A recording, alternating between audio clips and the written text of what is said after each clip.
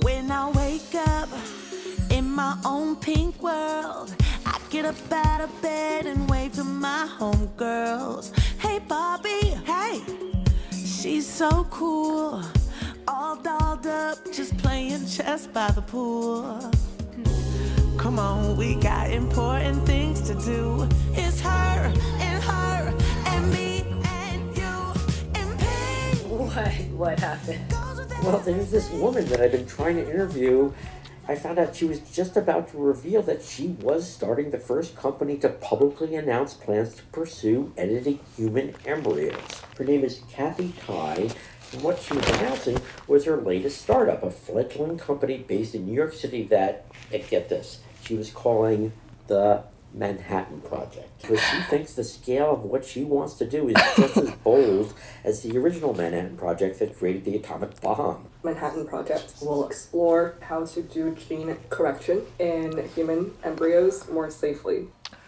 Well, we called it the Manhattan Project because the science is very important, almost, if not actually more important, than the science behind the first Manhattan Project.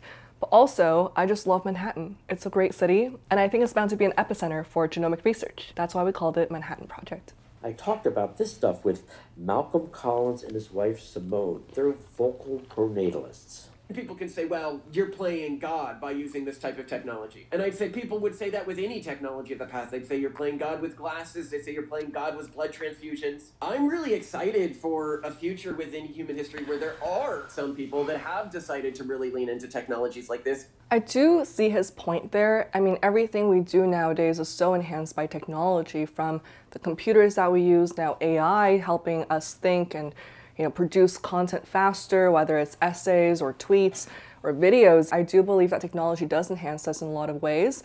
And at some point in history, whether it be test tube babies at the time like IVF, or even when vaccines were discovered and invented, I mean, at that time, that was also seen as a controversial technology that people pushed back on, saying that this technology is so unnatural. But from 2025, looking back on it, those are obvious advances that were needed. And so I do see his point about how technology is enhancing humans in so many ways, and this is one of the ways. However, the one caveat I will say is, from a scientific perspective, it needs to be accurate and safe before we can get there. And that's what we're trying to work towards. And we do that with animal models, human cell lines, and only with IRB and ethics committee approval would we even think about moving into human embryonic stem cells or embryos.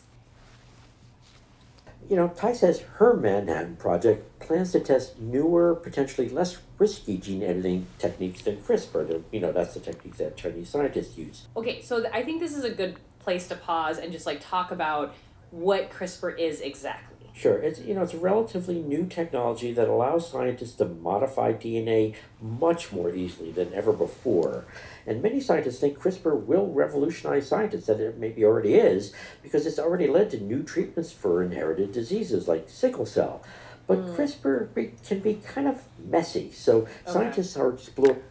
I just want to say that somatic gene therapies worked in sickle cell disease cost $2 to $3 million per dose per patient. It is certainly not affordable for the vast majority of Americans, so that is why we're looking at germline gene therapies. It is only one or a handful of cells that you're actually delivering the gene therapy to. That makes it a lot simpler than a somatic gene therapy. And I believe that many people, especially those that have heritable genetic diseases that are devastating, and especially those that are already going through IVF and they may have one or more embryos affected by this pathogenic mutation, they should have the option to choose if they want to eliminate that disease in their embryo. Diseases like cystic fibrosis, maybe Alzheimer's, by editing out disease-causing mutations at the embryonic level. Wow. There's so many diseases that have no cures, and there's not going to be a cure for them for many more decades. And I think that we have a responsibility to talk about this with patients that do have those heritable diseases, if they want the option to not pass that on to their future generations. But Gina, some investors...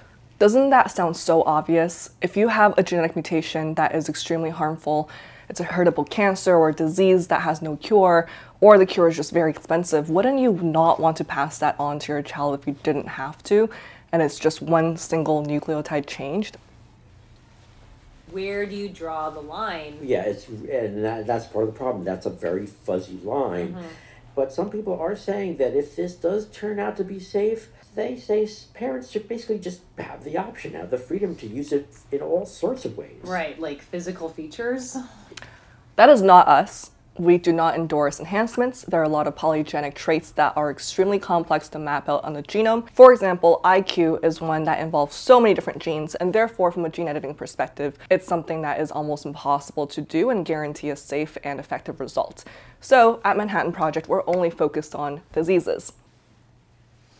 Many scientists do endorse researching genetic modification of sperm, eggs, and embryos, and the reason for that is they think it could lead to big discoveries about basic human biology and reproduction, and that could have lots of benefits, like leading to new ways to treat infertility, maybe prevent miscarriages. Yeah. I talked about this with Dr. Paula Amato. She works on embryo editing at the Love Oregon her. Health and Science University, and she says it's tough because the federal government doesn't fund this kind of work. NIH doesn't typically support human embryo research, so if the technology bros are interested, that would be welcome. Technology. Oh. Yeah. I'm dead. Sorry. Technology bros is such a funny term to call it, but at the same time, I do see her point. From her perspective, and a lot of researchers across the country, especially at OHSU, where reproductive genomics is a very core focus, there is no federal funding for this research. Yet, technologies like mitochondria replacement therapy, also known as MRT, or in the media you might have seen 3-parent child, and it can treat certain things like infertility or mitochondria DNA diseases that can cause embryo arrest. And that research is just not funded. And it's simply because it's in the germline category. So anything that has to do with germline gene corrections, whether it's in the sperm, egg, or embryo, it's all forbidden from a federal funding perspective, and that started in the early 2010s. Congress pulled funding from the FDA to review this technology, so that is still the case in 2025, despite this being a very vital factor in reproductive genomics and reproductive technologies in general. So that is part of Paula's work. I am a big fan of her work at OHSU. The Chief Executive Officer for the Alliance for Regenerative Medicine. Human heritable germline editing is quite clearly a terrible solution in search of a problem. If you make a mistake, the mistake passes on to all future generations. So that's a pretty big... Pause.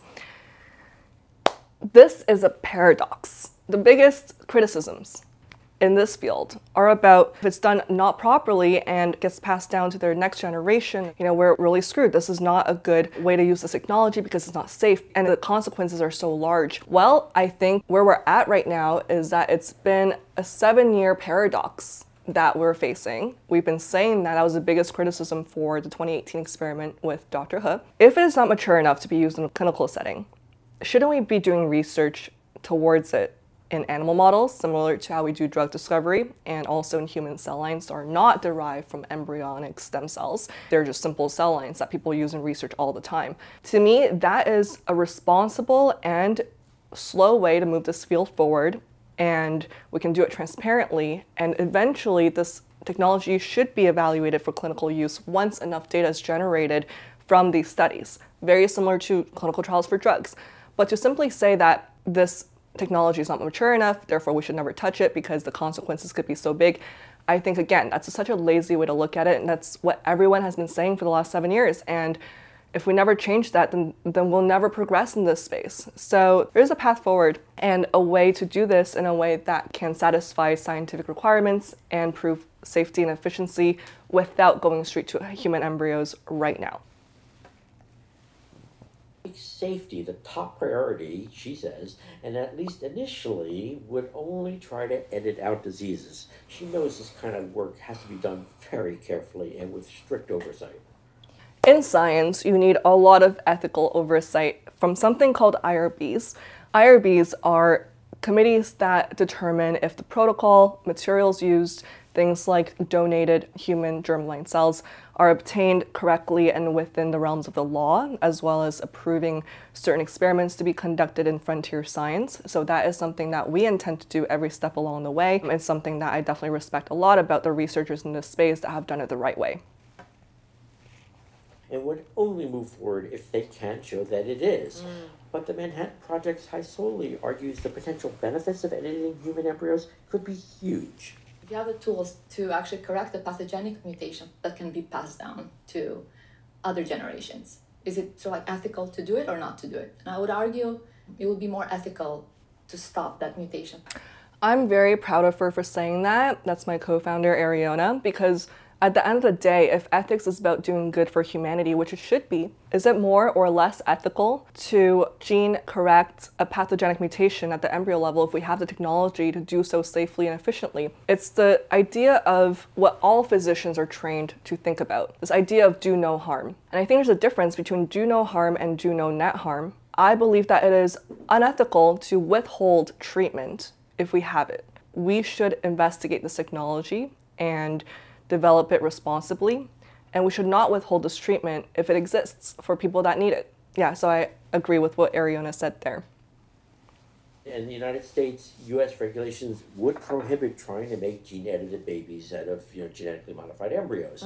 And several leading scientific organizations just recently called for at least a 10-year moratorium on anyone trying to make gene-edited babies, including... Okay, that is crazy. 10-year moratorium. Scientists will do this in other countries where there are no rules and regulations and do this underground without sharing the protocols or the results or the data. And I don't think that's right. I think to push this field forward, you need to share the data transparently with everyone, all the stakeholders between the bioethicists, other scientists through the scientific community and publishing, as well as the general public and regulators who are making policies and updating policies in this space. So by calling a moratorium, it's a very lazy way to address this very complex issue. And at the end of the day, I don't think it makes sense because this technology can help a lot of people.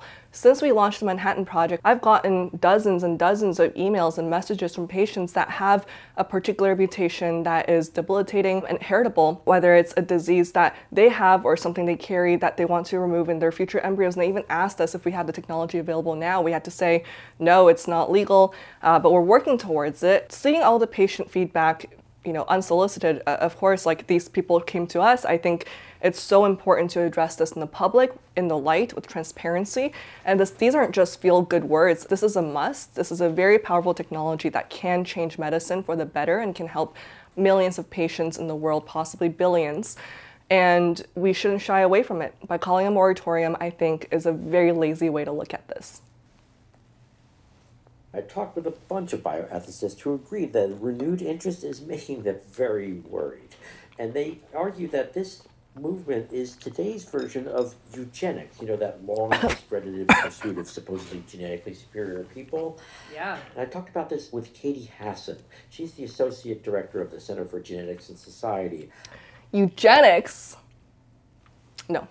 Ultimately, there are so many diseases that have no cures for many more decades, and they incur a huge national healthcare cost. So we're trying to provide a different option to eliminate these incurable diseases at the embryo level for those that choose it. This is not eugenics. This is an option that we want to provide parents. I do not agree that it is eugenics. Eugenics was a horrifying thing that happened in science in the 20th century. It came with forced sterilization, policies that marginalized certain people, and one of the worst moments of science.